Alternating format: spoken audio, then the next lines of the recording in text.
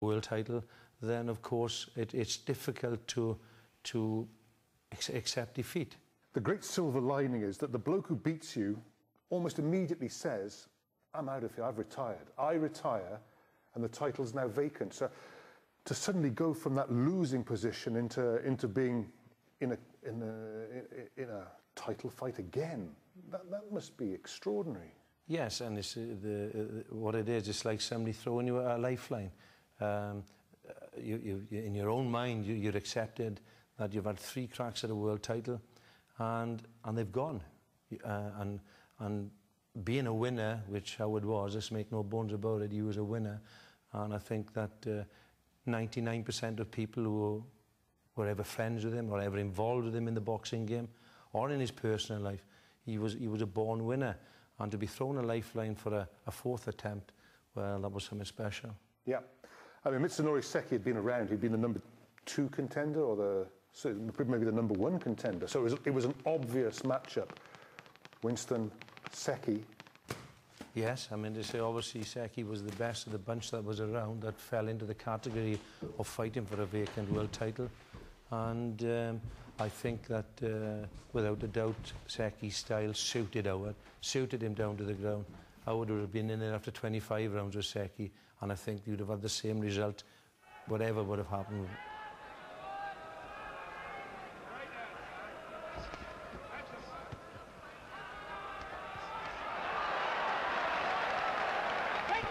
There's no doubt who's the master inside. It's Winston. He's consistently been better inside all the way through this fight. He ties up Seki beautifully inside and frequently scores. And for a moment I thought Seki had trouble with his right eye. He has got trouble with his right eye. He brushed away the blood, and Seki now is cut on the right eye.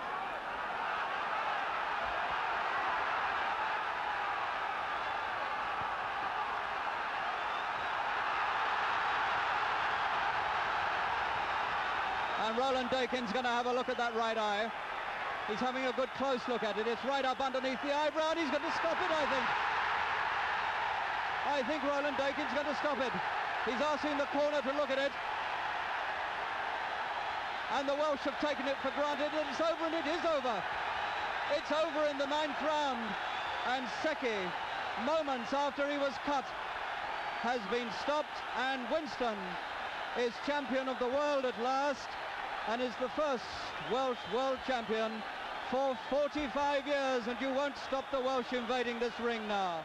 Not without its controversy, though. The cut was deemed, well, not deep enough to have really troubled Seki, but the referee did stop it. Do you think that tainted it, or did anybody notice even? Well, I wouldn't imagine that that Howard and the camp would have moaned too much about it, but at the end of the day, it was a cut. It was the referee's decision. We all take it on the chin when it goes against you. It's nice to have a bit of the red, bit of the green, as they say.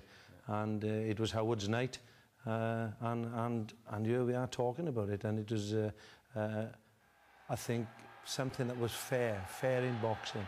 Boxing can be rough, boxing can be cruel, if you like, but that night, I think it was payback time, and Howard, rightly so, came away with the world title. There was a bit of controversy about the way that the fight was stopped at the end, because a lot of people said that he didn't have much of a cut. Did you go over and have a look at Seki afterwards? It was a bad cut. It was a bad cut. How do you feel about winning the championship on a stopped fight? Oh, I don't care how I win it. As long as I win it, I'm happy. Do you think it changed anything in the town here when Howard Winstone came home this time as world champion? Do you think it altered boxing, Howard, the town? Yes, without a doubt. I mean, to say, number one, it put Merthyr Tydfil on the map. Eddie Thomas had done it prior to him with his British, Commonwealth and European titles. And we had Howard coming along, top capping it all by winning the same titles and adding a world title to it. It put Merthyr on the world stage of boxing, and that was no mean feat by anybody's judgment. It was preordained that he'd fight José Legra. Do you think, I suppose it would have been lovely if he'd gone on for 4 years, 5 years, because he retired young, didn't he? But one fight and that was it, all over. Yes, and let's make no bones about it, Jose Legra, #1 contender for the title, and you know, pound for pound was probably one of the most feared fighters in the world at that time. I think if it was down to choice of Eddie Thomas making that match, it wouldn't have come about. But him having the #1 status, and I think that it was forced upon them. And these two have met before. They met 3 years ago in a non-title fight in Blackpool. And Winstone won it on points over 10 rounds, but he was given a very hard fight by Legra. And Legra, we think, has improved since those days.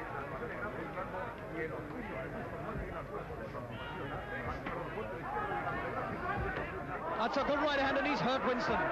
With less than a minute of the world fight, less than a minute of this title defense gone. And that's what happened to Winstone a few months ago against Jimmy Anderson. Anderson put him down, and Winstone he's in real trouble now, Winstone. And he's over for the second time. I remember that fight against Legra, and only because the atmosphere wasn't silence, but it was quite spooky, wasn't it? Yes, and I mean to say, you know, talking from my own experience of being stopped, somewhat humiliated, really, I think in the back of your mind, you realise